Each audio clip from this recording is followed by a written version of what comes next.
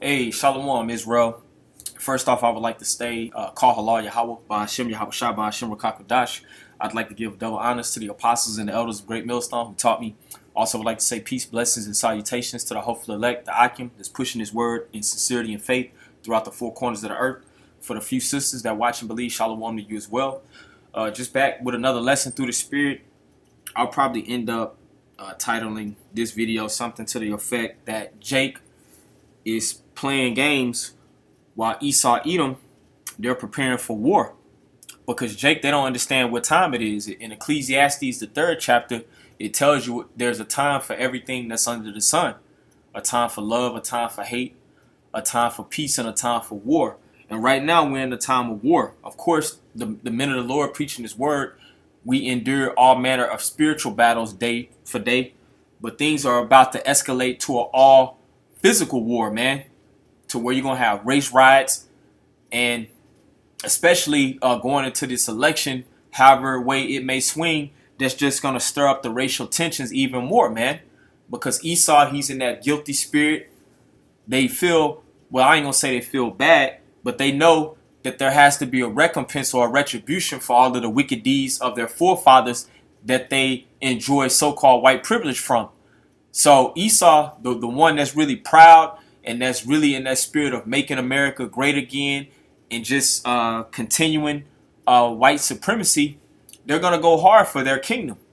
Meanwhile, Jake is playing games. Jake is all caught up in the folly and dancing and shucking and jiving, caught up in all of the sports, pretty much all of these distractions that are not preparing them for this war. And ultimately, it's the judgment of the Most High, because Esau, Edom, the so-called white man, the Most High is going to use Esau, Edom to lay vengeance and judgment even upon 2/3 of his own people, you so-called Negroes, Latinos, and Native Americans. Without further ado, I'm going to just hit some scriptures. I'm going to start off here in Zephaniah 1:12. It says, "And it shall come to pass at that time that I will search Jerusalem with candles and punish the men that are settled on their lees, that say in their heart, the Lord will not do good, neither will He do evil." So we're coming into that time right now. We're in the last days of the last days. And the Most High, He's searching Jerusalem, which Jerusalem always represents a people before it's a place. Jerusalem are you so-called Negroes, Latinos, and Native American, you 12 tribes of the nation of Israel. So right now, through the spirit of this word going out throughout the four corners of the earth, the Most High is searching Jerusalem with candles. Our people's wicked, dark, demonic deeds are being exposed. Of course, the wicked of the planet Earth, the man of sin, he's being fully revealed. But also 2/3 of you wicked Israelites are being revealed as well. It says, "And punish the men that are settled on their lees," because you got a lot of our people that are settled on their lees, which when you go into that word lees, is talking about watch. You got a lot of Israelites that know this truth that are settled upon their watch. They're not being circumspect. They're not measuring the time diligently. They still haven't considered that they have a natural born enemy in the earth. You still got Jake trying to figure out another voting strategy, when that's all vain. So anybody that's in the spirit of talking about voting, you're not on your watch. You're not coherent as to what's going on in the things that are being prepared in the earth. There's a great battle being prepared in the earth as we know it. Of course, all of these different things that's happening in America, and of course all of the nations around about, is setting the stage for World War III, to where the destruction of Great Babylon America is going to come by those thermonuclear missiles. But you got a lot of Israelites that are settled upon their watch. And of course, 2/3 of our people, they're not paying attention to what's going on. They're not taking heed to all of the different signs that the Most High is showing.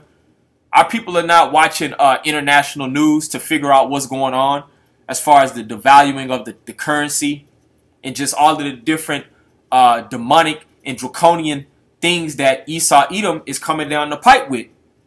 In fact, it says here, they say in their heart, another word for heart is your mind. It says they say in their heart or mind, the Lord will not do good, neither will He do evil. So you have a lot of Israelites out there that don't really think that the Most High is capable of making a move. And furthermore, using Esau, Edom to make those moves, man, to commence to judgment. But it's going to play out, though. Because Esau, Edom, man, you see Esau out there running multiple miles every day. Esau is buying up ammo. They're at the gun range working on their aim. They're prepping food and just all different types of non-perishable necessities. Meanwhile, you got Jake on social media playing goddamn games all fucking day, man.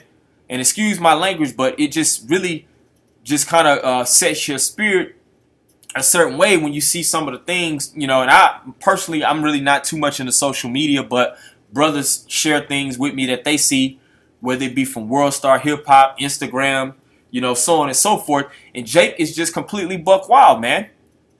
This whole Black Matters or Black Lives Matters movement, that's just a complete farce to really push that LGBT, whatever that call, to push that whole agenda, man. That's not really to save and honor so-called black lives.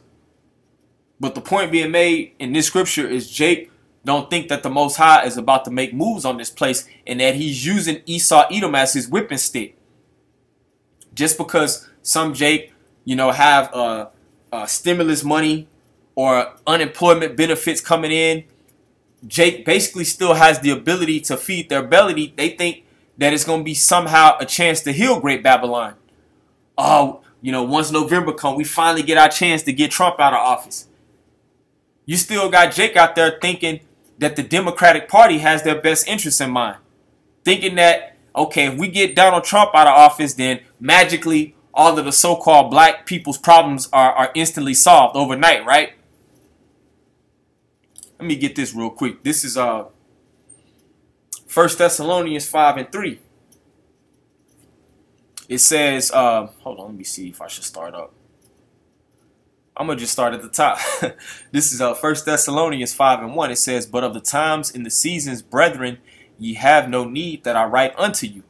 So the elect that have the eye salve and that are truly woke, there's no need that we are written unto of the times and the seasons, because the Lord has opened our eyes up to measure the time diligently, to be circumspect, to pay attention to the signs that the Most High is showing, man. And I know personally, you know, I had to snap out of it, but I was kind of going through some depression over the past couple of days, just because this whole Saharan dust storm is really just causing just the sun to be really overcast, which the sunlight is vital, man, just to your overall mood and state of being. But, you know, I can just recognize that the Lord, we're getting closer to the Lord to come back. That's the point being made. That's just one sign shown as far as how the weather pattern is changing, you know. And then, of course, other signs as well. You have Iran. I don't know if it's their defense secretary or prime minister. He was saying that they put out an arrest warrant on Donald J. Trump. So that shows that these other nations, man, they have their eyes set on America, man. America's going to be a huge target for these other nations in that destruction. But the elect, the hopeful elect whose eyes are clearly open, we're not going to be ignorant of all of these things that's happening in the earth.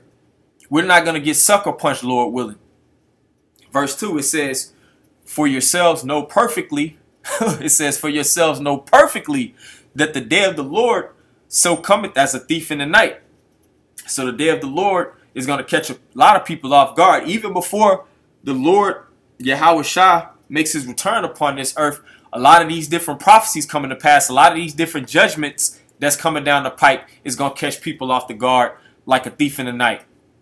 Especially Jake, especially 2/3 of you so-called Negroes, Latinos, and Native Americans, because y'all are in complete la-la land. Even an Esau enemy, or Esau Edom, who is our enemy, they're paying attention to what's going on somewhat. And they're preparing for war. They're going to use their blessing, which is the sword, to the best of their ability to eliminate a lot of you Jakes, man. So we understand that there's a lot of judgment that's coming to you Israelites, man. 2/3 of you so-called Negroes, Latinos, and Native Americans, because you refuse to get right with the Heavenly Father. You refuse to repent. You refuse to acknowledge the things and the signs that the Most High is even showing. You still trust in oppression. I'm going to continue on. It says, for when they shall say peace and safety, then sudden destruction cometh upon them as travail upon a woman with child, and they shall not escape. So a lot of our people think that peace and safety is coming to the earth. You got a lot of our people think that they're going to really press forward to stop police brutality. Man, these cops, they may kind of, go crouching for a little while, but you're going to continue hearing all types of reports of cops killing so-called unarmed, innocent, so-called black people, man. That's not going to stop. You're not in a state of peace and safety right now, man. All manner of war is being prepared in the earth. So sudden destruction is going to take a hold of our people as travail upon a woman with child. Like when a woman is going through those birth pains, is no amount of pleading that can turn those birth pains away. So our people are not going to be able to escape this judgment. But on the other hand, the hopeful elect who are preaching this word, who are paying attention to what's going on and walking accordingly through the Spirit, verse 4, it says, "But ye, brethren, are not in darkness, that day should overtake you as a thief." So, Lord willing, we're not going to be overtaken as a thief. We're in the land of gross darkness, but through the word, which is Yahweh Shah, we have the light to be able to navigate our ways through all of this darkness. But a lot of points being made is that Jake playing games while Esau preparing, and things are going to get worse, man. Just because a few weeks ago, certain operations of business and life as you know it, it opened back up. But guess what? Here in Texas and in states like Florida, they closing things back down, man. And then we ain't even hit flu season. We ain't even got out of the summer yet, man. So it's all different levels just getting ramped up in this place, man. So the Most High is doing major work in the earth. It's beautiful. But a lot of our people, 2/3 namely, they're not considering, man. They thinking that things are going to go back to so-called normal. When we always been saying you're going to have to adjust to the new normal. This is 2nd Ezra 16:21. It says, "Behold, victuals shall be so good, cheap upon earth, that they shall think themselves to be in good case. And even then shall evils grow upon earth, sword, famine, and great confusion." So I would just break that verse down. So a lot of different things that our people like to enjoy to fill their belly, to feed their flesh, a lot of those things are readily accessible still right now, man. Our people still have easy access to a drive-through to go get them a quick burger, a quick midnight snack. You're able to just still fulfill all of the different lusts within your flesh, man. So just having that accessibility, our people think they're in good case. And it says, "And even then shall evils grow upon earth." So right now we're in a time where these different evils, which evil goes into bad times. Bad times are about to grow upon this earth. Sword, all different types of judgment commencing by the modern day sword, which is the gun, the weapon. It says famine and great confusion. So there's going to be a lack of food. There's going to be a great famine. We're already seeing what's being done to these farmers, man. And then it says in great confusion, which Babylon is a land of great confusion, man. It's all different types of wayward and different doctrines. No solutions.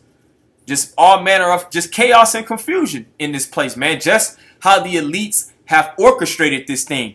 The whole Hegelian dialect. Problem, reaction, solution.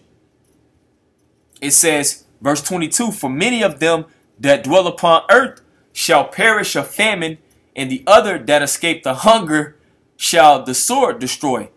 So basically, the Lord is setting the stage to where it's not going to be any way to escape all of these different judgments. Whether you die by hunger, or if you escape the famine and hunger, you're going to get killed by the sword. So only the hedge of protection is going to be around the elect. The men that the Most High set up to preach this word, being looked at as a spectacle and being made in the sight of these people to look foolish. But we're going to have a great reward for brothers that just continue to keep their integrity, man. That stand so stiffly for the name of Yahweh Bashim Yahweh Shah, man. Lord willing, we're going to be protected when all of this different evil and this destruction come down the line.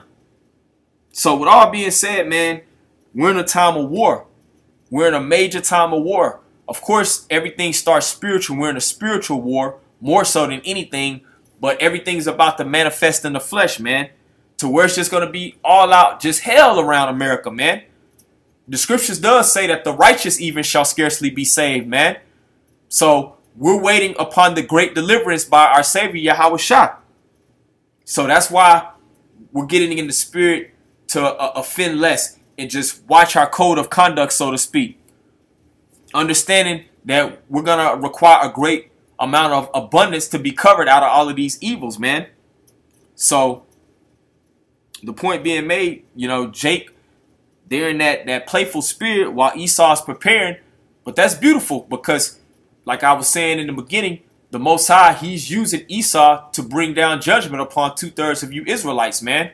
And a lot of you women, you're going to fall within that 2/3 number too. Because we got to call it how it is on women.